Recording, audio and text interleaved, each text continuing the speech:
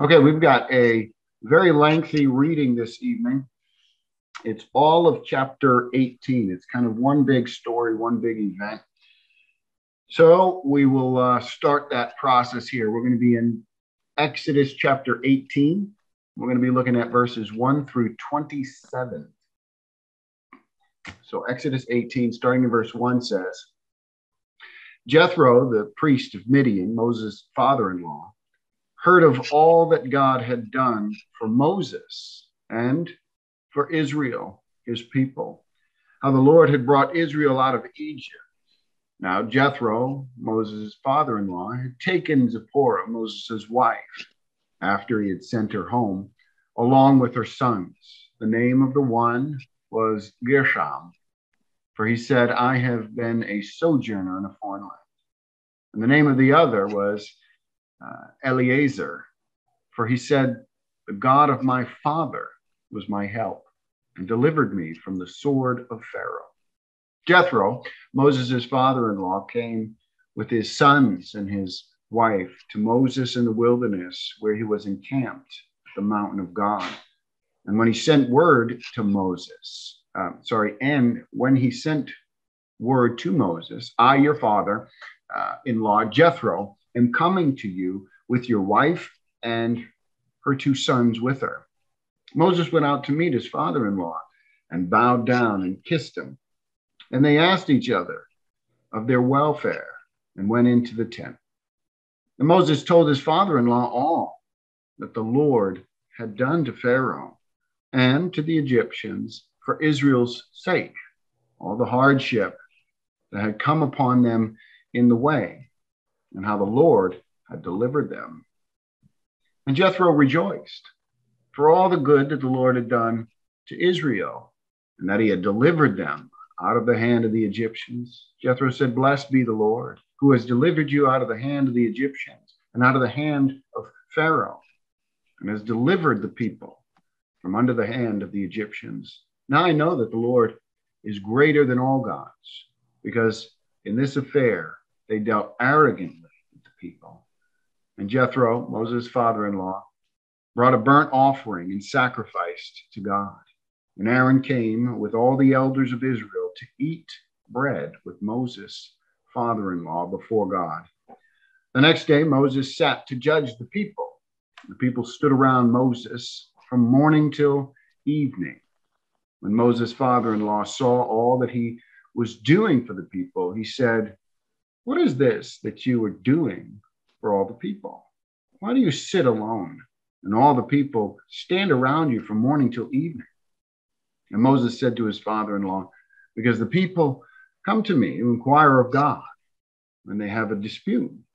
They come to me and I decide between one person and another. I make them know the statutes of God and his laws. Moses' father-in-law said to him, what you're doing is not good. You and the people will certainly wear yourselves out, for the thing is too heavy for you. You're not able to do it alone. Now obey my voice. I will give you advice, and God be with you. You shall represent the people before God and bring their cases to God.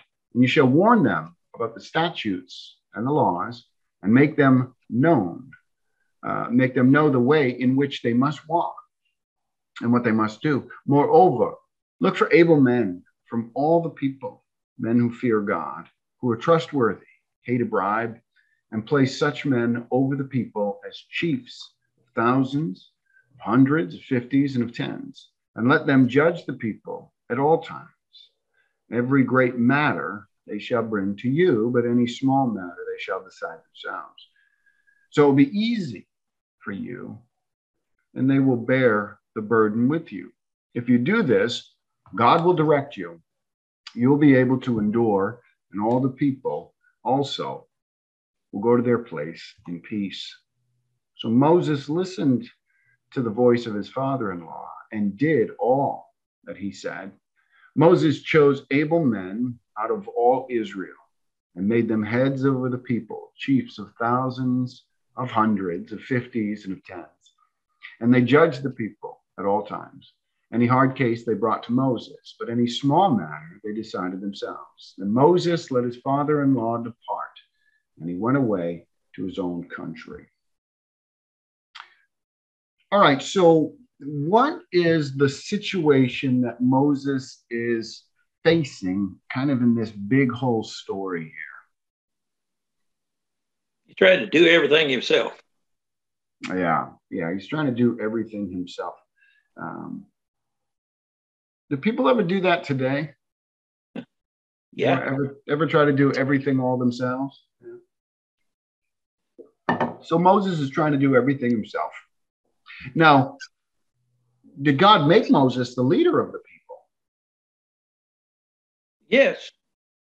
Yeah, absolutely, right? Moses is not taken upon himself authority that he shouldn't have. I mean, he's a leader. God made him leader of the people.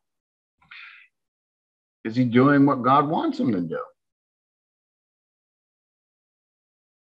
What do you think? Is he doing what God wants him to do? He's doing what he knows to do. Efficient ways to do things. Yeah, there's efficient ways to do things, and there's inefficient ways to do things. And even though God didn't specifically tell him to delegate authority, when you're dealing with that many people, it's the prudent thing to do. And thankfully, God must have agreed because he didn't strike it down. Yeah. So Moses is definitely judging among the people. He's representing them before God, telling them the commands. So all of that kind of stuff, his leadership role, all of that is God given.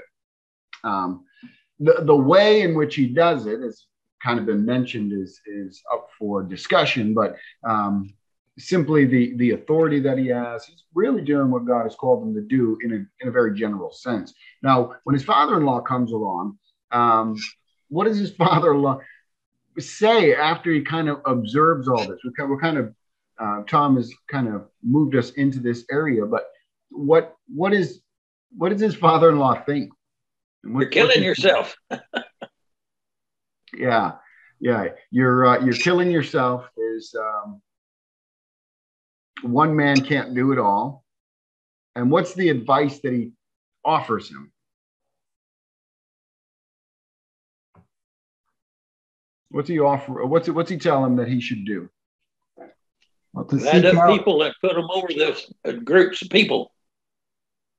Yeah, he wants him to pick out some people. Now, is he to just randomly pick out some people? Like, hey, just pick out a bunch of guys, throw them in there. No, he gives him instructions on the type of people of character that he wants to be judges with him.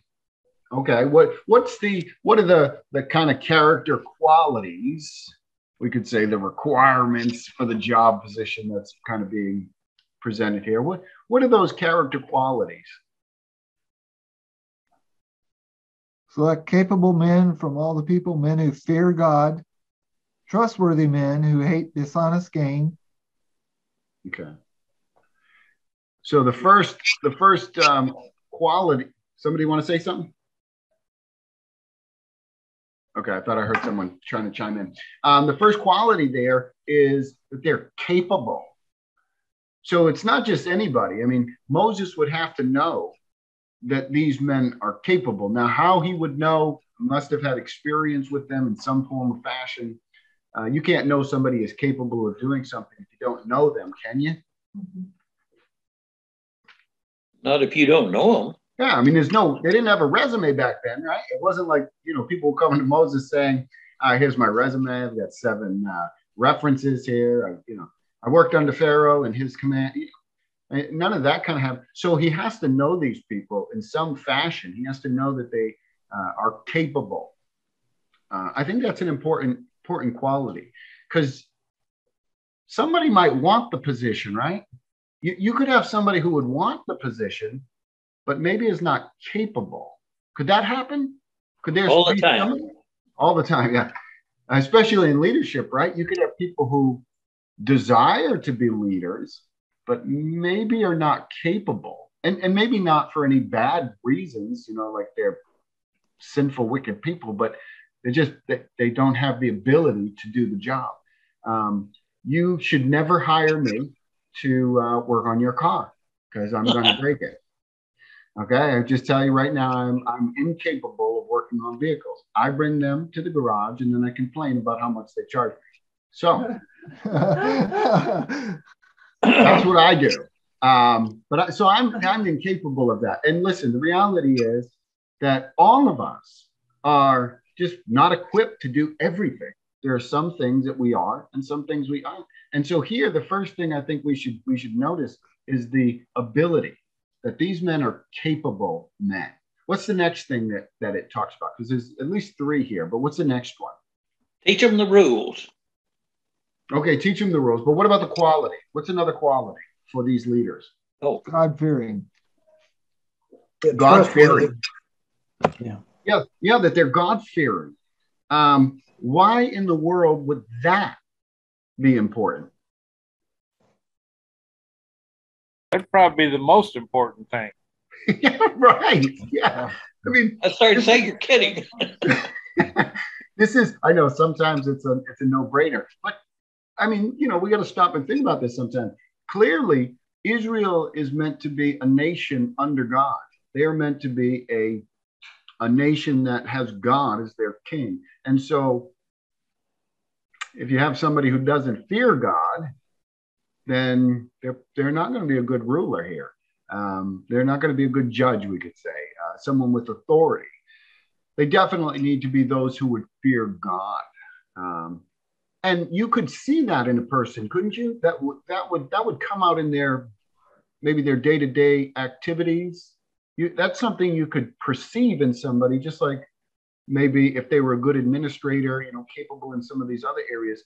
Is it true that you could see if somebody was a God-fearer, maybe in their day-to-day interactions?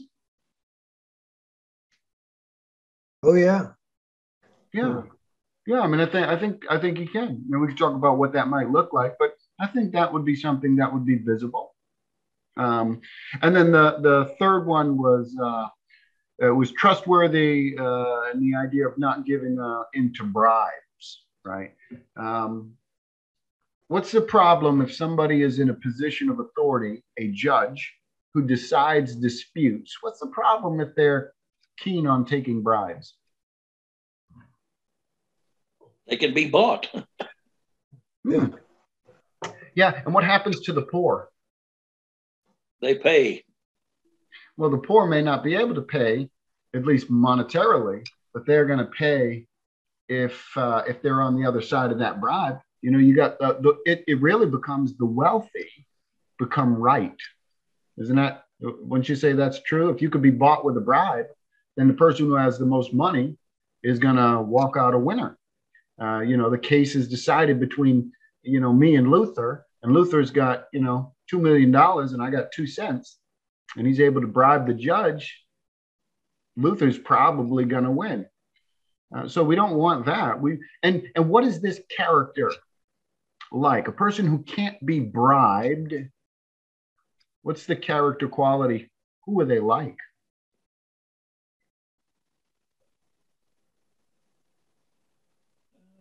It should be a no-brainer. This is like a basic Bible question. Like God. They're like God. Yeah, because God is not a respecter of persons. He can't be bought. He can't be bribed. He shows no partiality. So that's what we're looking for, right? We're looking for godly men who are capable men who fear God, trustworthy, upright individuals, because the task they have is important. This is very important task that they have. So these are the qualities, and this is what Jethro says should happen.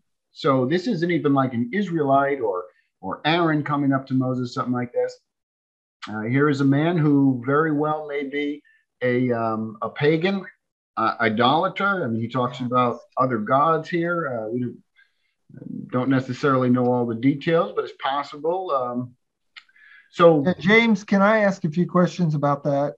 Sure.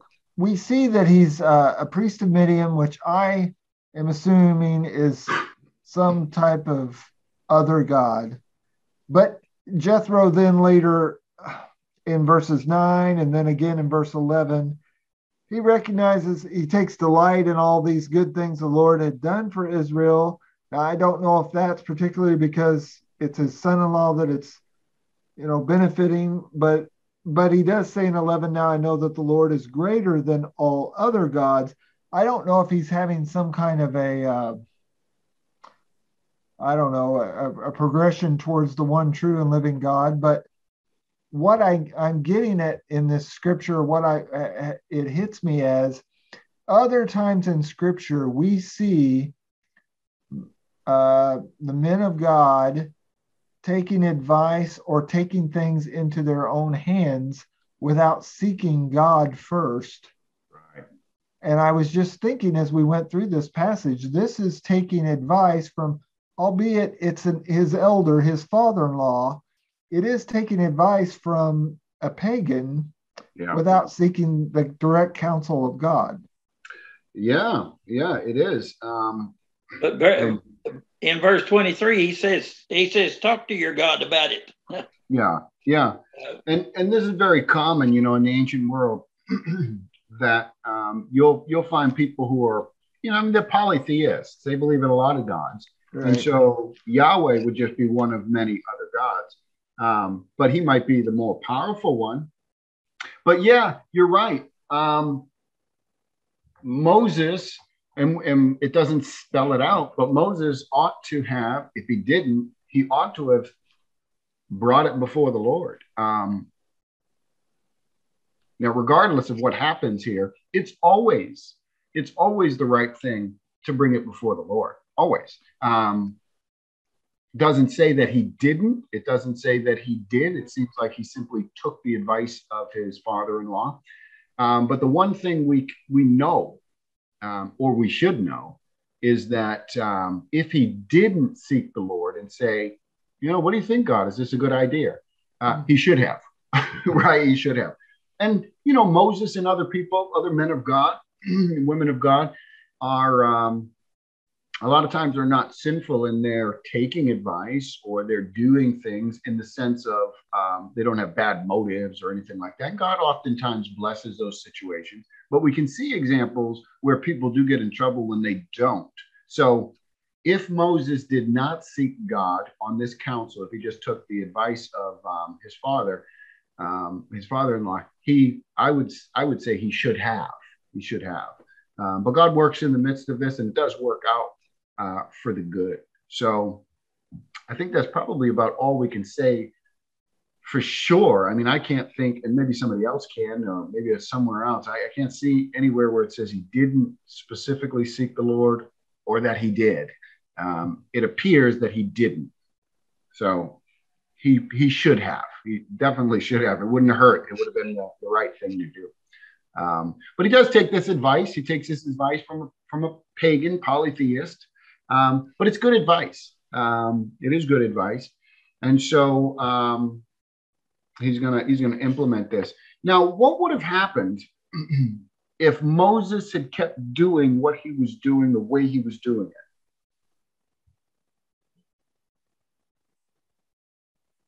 He'd have been overloaded. It would have got the best of him sooner or later. Yeah, he definitely would have been overloaded. Maybe we talk about burnout. Here's a ministry burnout. Maybe you've heard that term before. Moses certainly was working himself to the point where he would have burnt himself out. And would he have been able to do anything else? That's the worst. The worst aspect is if you get tied down in these administrative burdens, and even though they're noble and even though they're important, they keep you from doing other things that are more important. Yeah, absolutely. I mean, Moses wouldn't have been able to do any. In fact, he wasn't doing anything else. He was simply, being the judge and hearing cases and those kinds of things. When in the New Testament, the book of Acts, we have a situation where the early church has a problem. We have the neglect of Grecian widows, the Hellenistic Jewish folks there. And there's a cry that goes out to the apostles. Does anybody remember offhand what the apostles say?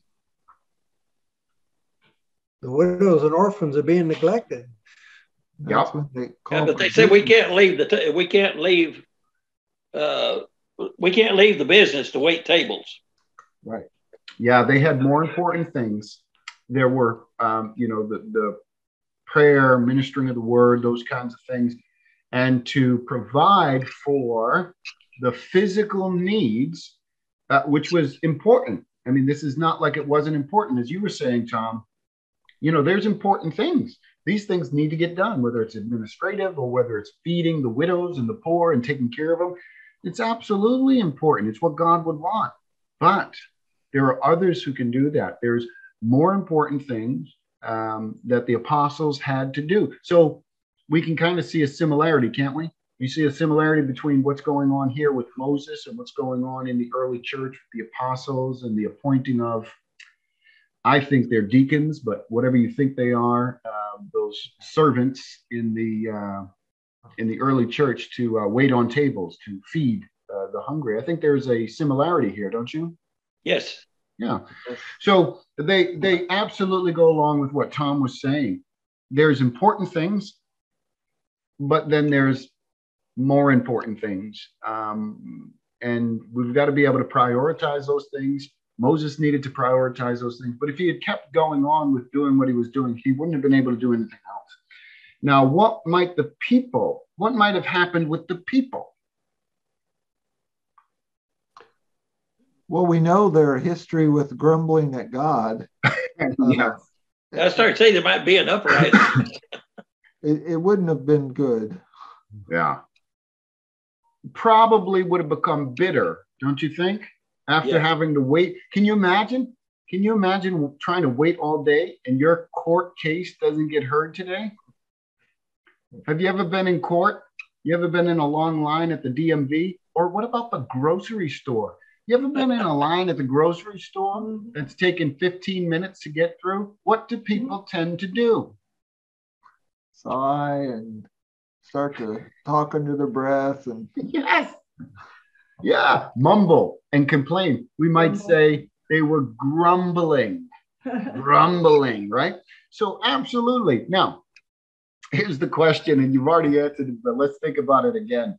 Are the Israelites prone to complaining? yes. Right. So this would have simply been another irritation that might have very well ignited more problems. I can't believe this. I've been waiting for 3 days. Moses still hasn't gone. Let's go do our own thing. Let's have an uprising. You know what I mean? Like, that there are people like this. There are people just in the world complaining. So this would have probably been more fuel for the fire for those who are already grumbling and to raise up all these other people. So it would not have been a good situation to keep going the way it was going. Is there anything we can learn from this text? And if so, what is it? And this is what we'll end with tonight. Is there anything that we can learn from this text? And if so, what is it? What do you guys think? Don't try to do everything yourself. That is probably a number one, right? Don't do everything yourself. At least the big picture of this is you can't do it all. In fact, Paul, we couldn't do it all ourselves, right? And so to try to do it all ourselves, we're really setting ourselves up for failure and possibly neglecting people who need help because we simply can't do everything. So absolutely. What else? What else can we learn from this text? Be willing to take responsibility if asked. Ooh, all right. That's one. That's an important one. Be willing, especially if you're capable and you're a God-fearing person and trustworthy and all that good stuff. Yeah, be willing to take responsibility. I think we'd have to say being able to listen to the wisdom of one's elders. It said in verse 24, he listened to his father-in-law and did everything he said. So while it wasn't maybe inspired, it was he he had the wisdom to listen to wisdom. Right. No, that's a good point.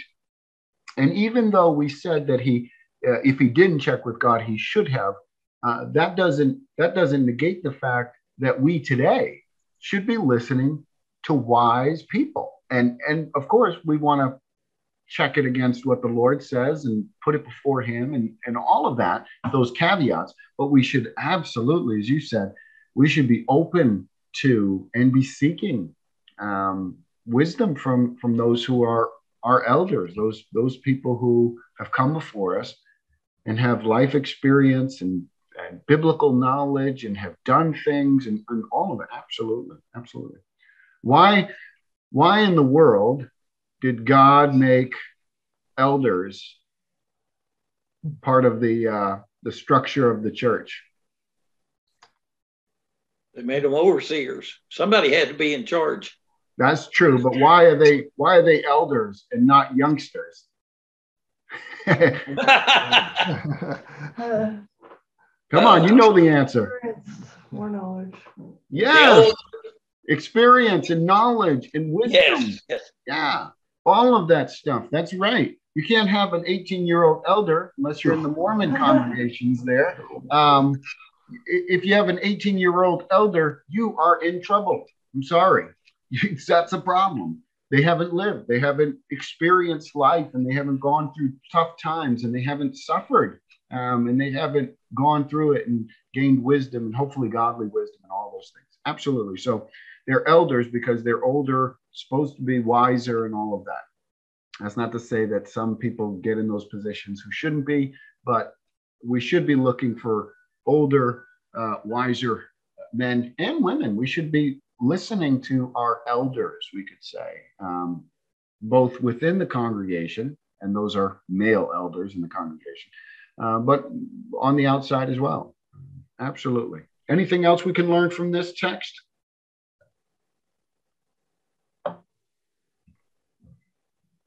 I think these are all good things. Another thing that goes along with what was already mentioned of the idea that you can't do it yourself is to delegate as authority. So we can't do it ourselves, but maybe we can delegate some authority and delegate people to do things so that maybe lesser important jobs. We've got a very important job we've got to take care of, and there's other important jobs, but they're just not things that we have to do. Maybe we can delegate those to other people. All right. If there's no other thoughts, questions, comments, or concerns, good discussion tonight, guys. Good discussion. All right.